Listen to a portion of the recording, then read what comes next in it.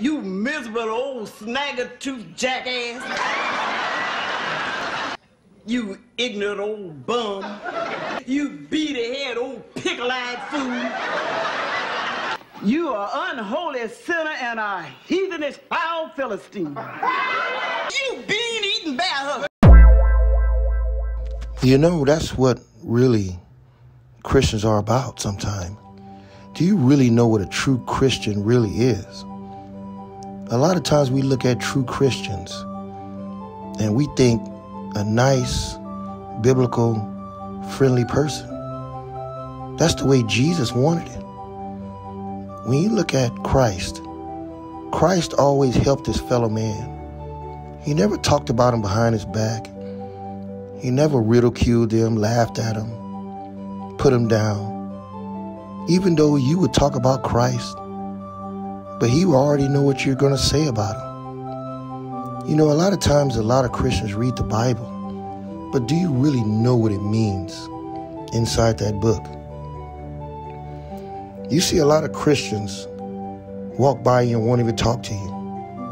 I won't even smile or welcome you in the church when you come into church.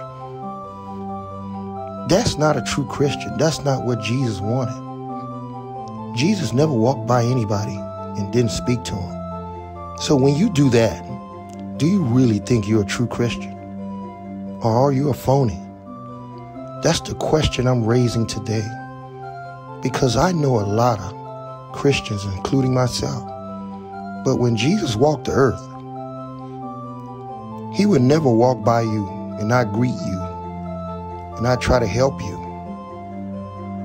Jesus was a loving person, a loving spirit, a loving being. He even knew when people were going to backstab him, like Judas. And he's already forgiven them. People looked at him in awe because they used to wonder, what is he talking about when he said there's going to be somebody that's going to betray him? You see preachers all day long spiritually putting people on their back. And sometimes Christians, they just don't understand sometimes. Believe that the Lord tonight has set you free. Yes, sir. Turn around and tell those people. Tell them. I'm not gay no more. I am delivered. I don't like men no more. I said I like women. Women. I said women. I'm not gay. I would not date a man. I would not carry a purse. I would not put on makeup. I will love a woman. Now listen, y'all praise God with him. Hold on, wait a minute. Somebody believe God with him. Hey!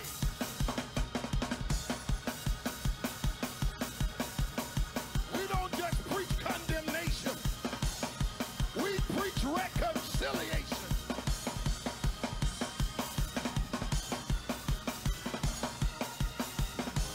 Hallelujah! God, help him, Lord. Help him, Lord. Help him.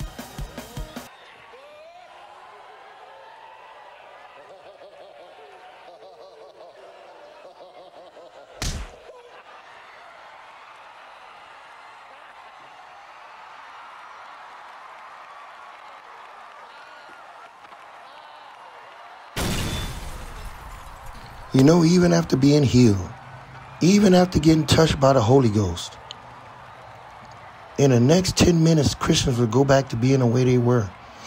Go back ignoring you, going back not speaking to you, not helping you. When you try to reach your hand out to shake their hand, they walk by you like you're crap. That's not right. That's not Jesus' way. After you have that Holy Spirit and you're happy and you're excited, you come back to him later and it's like, it's not the same person. It's like all the love shot out of him. You know, when people walk this earth, they say 67% of regular people that are non-Christians are more friendlier than Christians.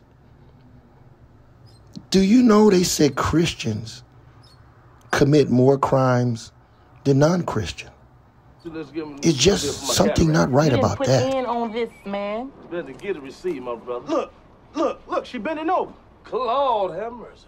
The Lord is my shepherd. He know what I want. Excuse me, brother. Miss Parker. Even today, when you extend your hand out to the pastors, you really don't know who to trust. Because so many preachers and pastors have been caught doing ungodly things, taking money from people, not putting it into the church, but putting it into themselves.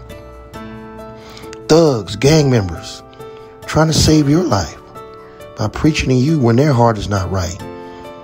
It's a lot of that going on in America. That's why you got to be careful of how you receive God if you're a true Christian, because it can sway you. That's why a lot of true Christians aren't Christians.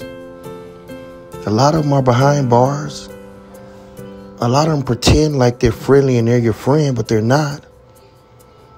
A lot of them, you see it. They ignore you. You see the evil side in them. They were great one minute. The next day, they're evil.